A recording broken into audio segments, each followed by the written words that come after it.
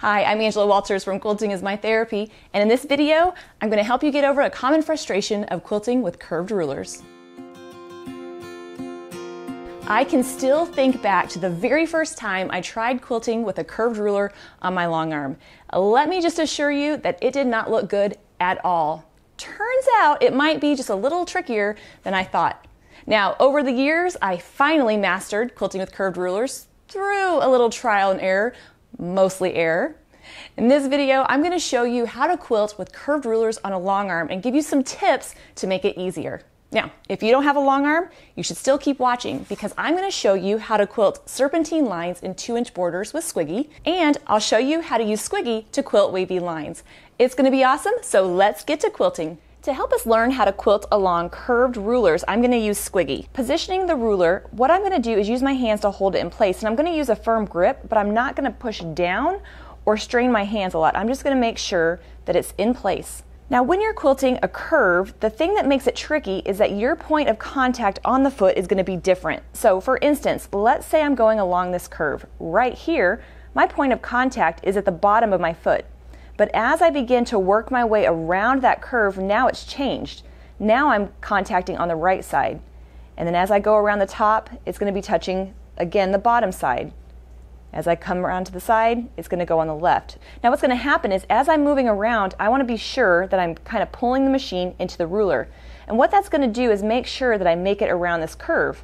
If I don't, what happens is I'll start quilting and it will kind of go off into space like this. And if you do that, believe me, you're completely normal. I'm going to take my time and work my way around this curve. Now, what some people will do is we think we have to do this whole curve in one movement, and that's not the case. Take your time, reposition your hands, do whatever you need to do to quilt that curve. Now, I actually designed Squiggy to quilt serpentine lines. So if you can imagine, even though it looks like a weird shaped ruler, what I'm using is actually half of the ruler to quilt a serpentine line. I can actually quilt from the left to the right or to the right to the left, and that's going to make it nice and versatile. And over here, I went ahead and made some borders to practice quilting it in. Okay, so I have my 2-inch border, and what I'm going to do is use the inside of my ruler to quilt that serpentine line.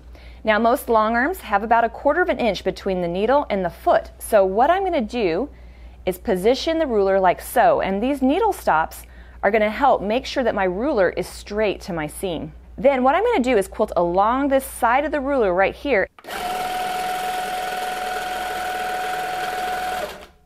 And as soon as I touch that seam, I'm going to stop, even if it's not perfectly in the center. So once I'm here, I'm going to move my ruler over just a bit. I'm going to travel down along that seam about 1/4 or 1/2 of an inch, depending on how much spacing I want in between my lines. Travel down here, and then I'm going to reposition my ruler. Again, I'm going to use my needle stops to line that with the seam. I'm going to hold it in place. And right here, if I need to stop, I'm going to stop, reposition my hands, reposition the ruler if necessary, and then continue until I touch the seam. That's the trick. As soon as I touch the seam, I want to stop, and then I'm going to come back down, coming down a little bit, realigning, and going back up.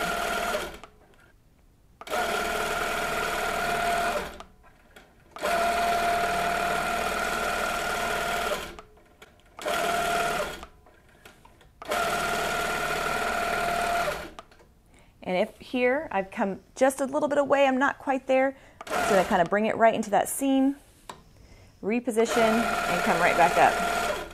The outside of Squiggy can be used to quilt those serpentine lines in 3-inch borders, and here you can see I've already have that quilted out.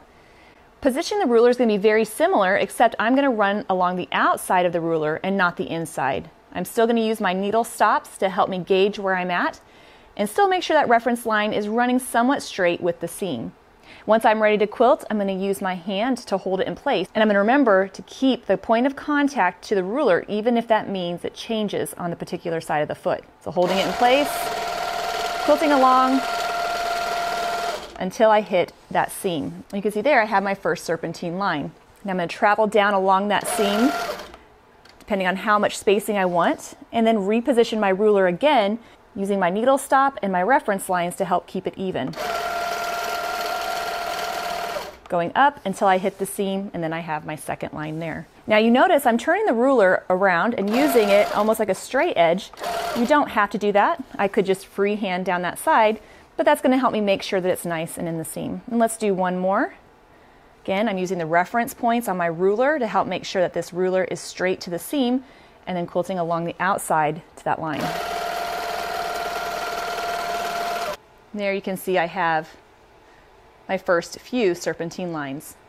Now let's pretend you're actually quilting a row of sashings. I could go ahead and quilt down this whole row, or I can alternate into each sashing as I go. On this one, I've quilted along this length, but what I can do is coming to the next one, I can rotate my ruler and quilt my serpentine line in the opposite direction until I hit the seam. And so there, I went one direction up here, and if I wanted to, I can go ahead alternating directions and go to the other side. Let's go ahead and work our way back. Travel down, repositioning my ruler. Again, I'm looking at that needle stop to help keep it on that line. This reference line right here is also helping me make sure I'm going to end up in the right spot.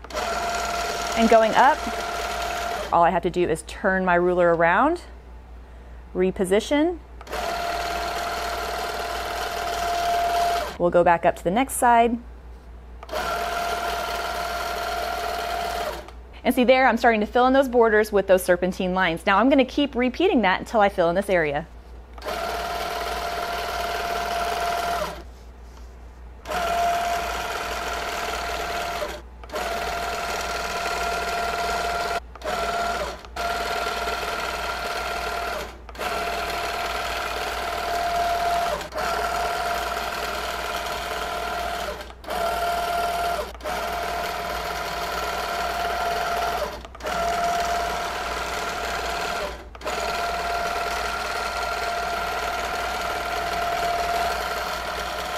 And I'm just loving how easy it is to go from one direction to the other to quickly quilt those areas.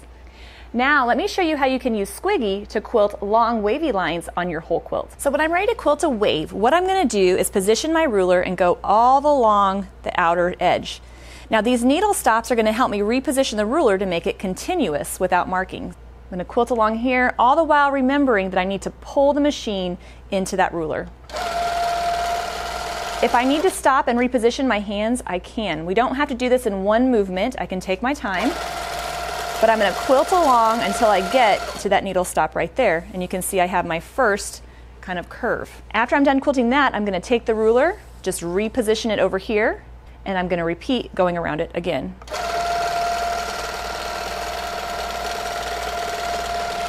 Here I've quilted a couple more beforehand, so you can see this line is continuing on.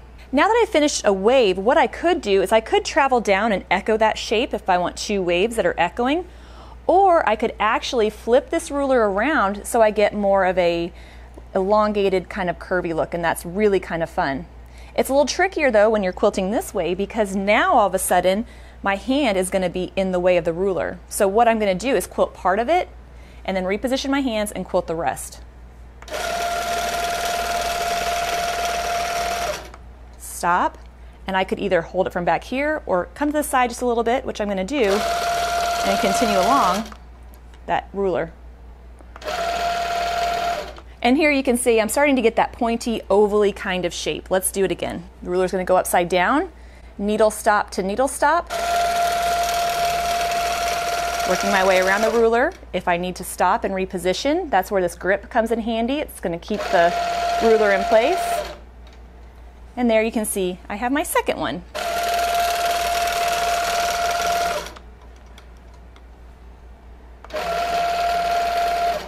And there I have my 3 lines. What I'm going to actually do is quilt the inside of my curve this time. So when I line it up and quilt along, it's going to fill in this space with a differently shaped curve.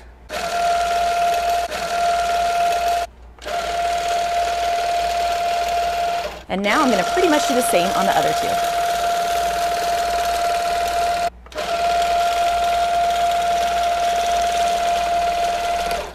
And now I'm going to do the same thing on this side.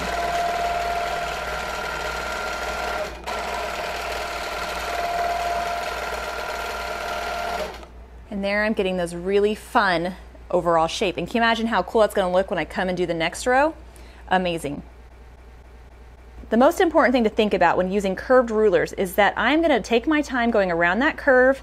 I'm going to make sure that I'm pulling that machine into the different sides of the curve and remembering that if I need to stop and reposition my hands, that I can. It's more important to take it slow than to go fast and not have good control of your ruler. So what do you think? Hopefully when you try quilting with curved rulers on your long arm or your sewing machine, hopefully it'll be easier than you think. But if you have any questions about it, please let me know. Leave them in the comments below. I get on there and try to answer them as much as I can. Plus, if you want to find any of the products that I've used in this video, you can just check out the description box below. Well, thanks so much for joining me for another video. Happy quilting, and I'll see you soon.